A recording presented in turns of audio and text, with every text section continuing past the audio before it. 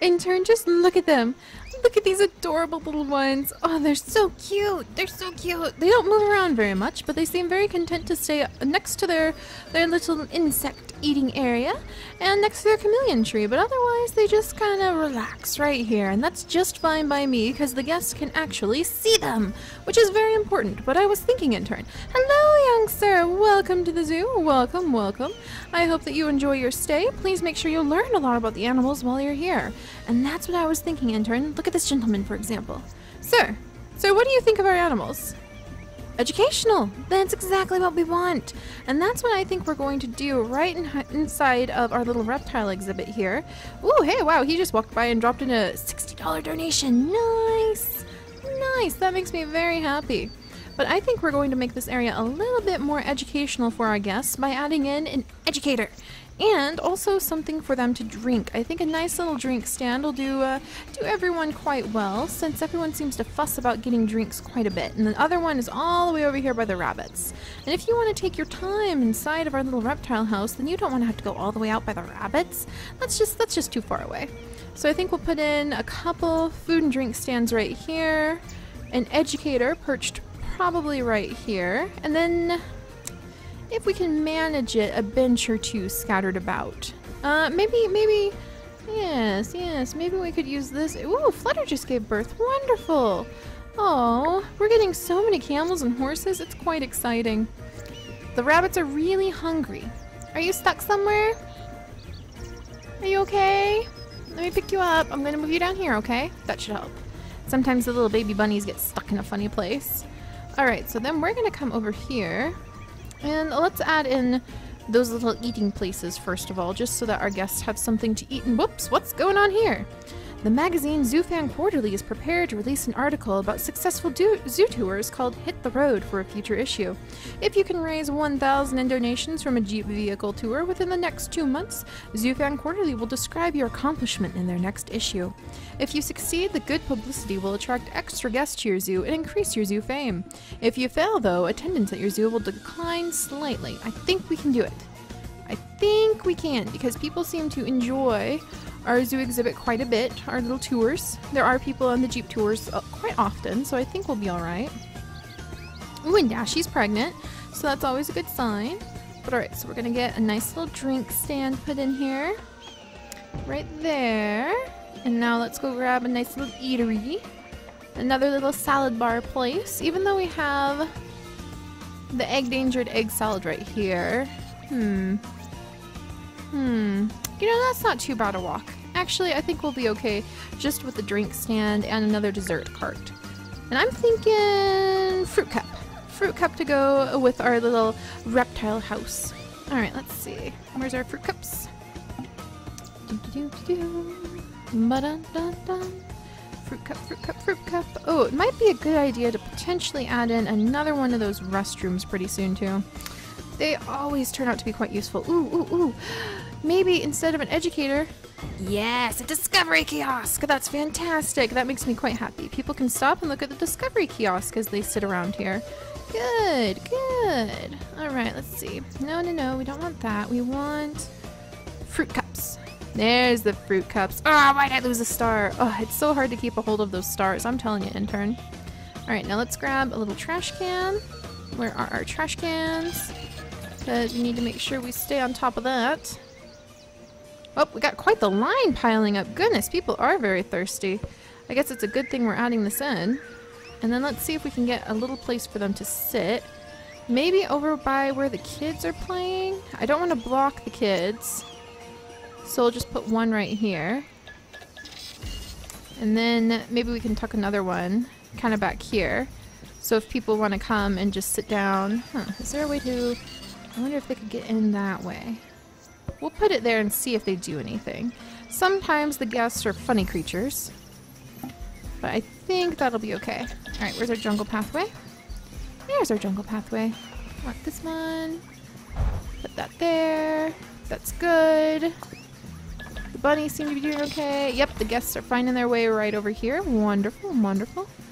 We'll put that under here just to make sure they can get around. Good, good. Can you sit at the table? Wow, this is a really popular little spot for just getting a little drink. My goodness, I didn't expect that kind of reaction just from putting a little drink stand in. I guess it's a good thing we did. Alright, well let's get the little trash can tucked over here so people don't get any funny ideas about throwing their trash on the ground. And then we can start in with adding a nice little frog exhibit, because that's what's up next. We're gonna add in a green tree frog exhibit. I'm very excited about this. Green tree frogs are one of my favorite reptiles. Well, amphibians. They fall under reptile classification when you're being like really broad, but that's totally wrong. They are indeed, like, they're in the reptile section of stores. So I was thinking back to when I worked in a little store selling reptile supplies, and the amphibian supplies does fall under reptile category when you're doing retail. But they are not reptiles. They are amphibians. Where's my little amphibian? Come here, you adorable tree frog. There's so many varieties of tree frog too. That's one of the things that really amazes me. One of my favorite is actually the strawberry variety. Ooh, the Javian rhino. We need to add a few of those to this zoo too. This zoo zone. Alright. Ooh, and actually, the par would be nice. Alright. Hey, hey. Where's my frogs? Frogs. No. Not here. Those are jellyfish. Quite nice, but not what we're looking for. We're looking for... Aha! There you are, my friend. Good tree frog! We're going to add quite a few of the little ones in here, so I'm very excited about that. Alright, tropical rainforest, if you don't mind. There's that. I'm going to add in a little bit of dirt, a little spot of dirt. Whoop! Yay! And we've been running this particular zone for over a year now, Intern. Can you believe that? Man, so much has happened. I am so proud of you. You've been putting in so much work, helping me alongside every day, coming in. I know it's not much of a... Not much. Tropical rainforest. Hang on one second, Intern. Tropical rainforest. Ah, there we go. Just a few patches. There we go. See, I'm good. That's all I'm gonna do. Oh, good. Panther Chameleon 1 is really thirsty. You know, I wonder if those stones are causing problems. So let's take out those stones, actually. Because we do have their little specialized drink container. They need to be able to get to it, though. Can you move? Hey, my little friend. Can you get to your water? It's right there. Standing. Just thinking about it. Do you need me to add in like a teeny little itty bitty little spot of water? Will that make it better?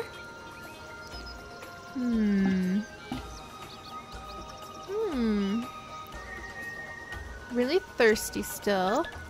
Doesn't want to have anything to do with that water stand. Alright, that's fine.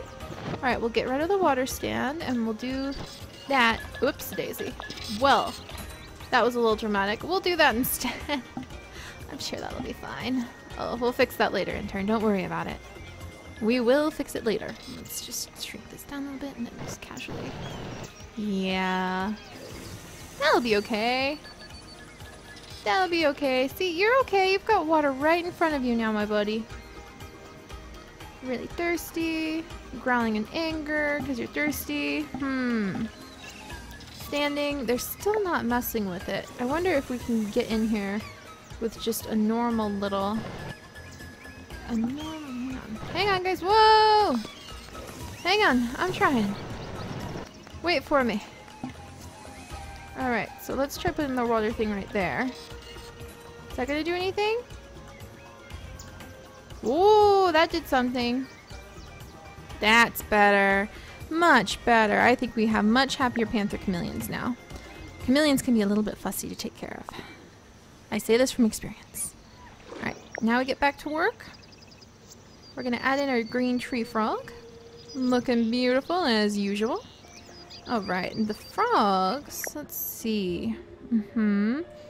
I can't read German, so you know, I actually did take German in school too, but I do much better with the Asian languages. I don't do so well with any language that has the same characters as English because it confuses me too much.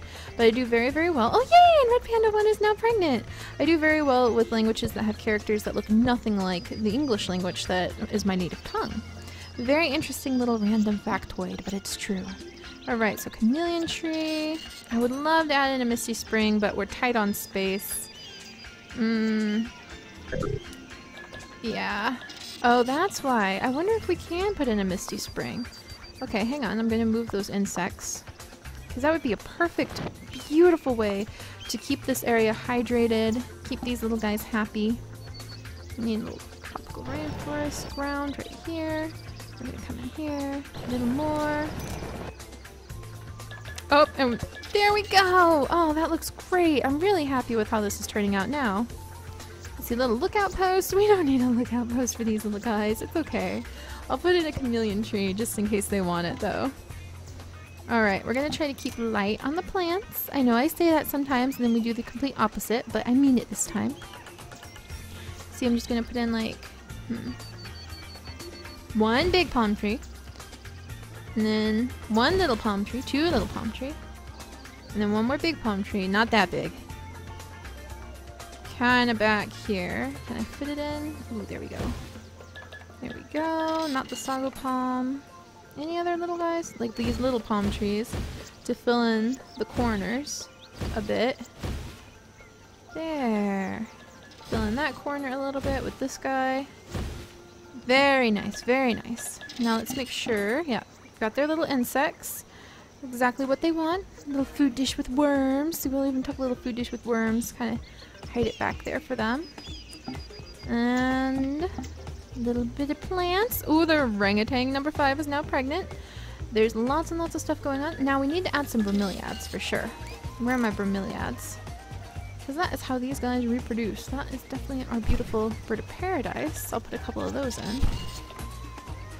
But we need bromeliads, not swamp lilies. Bromeliads. Let's see. Not here. Pretty sure they're like right here. Not you. Not you. Ah, there we go. That's more like it.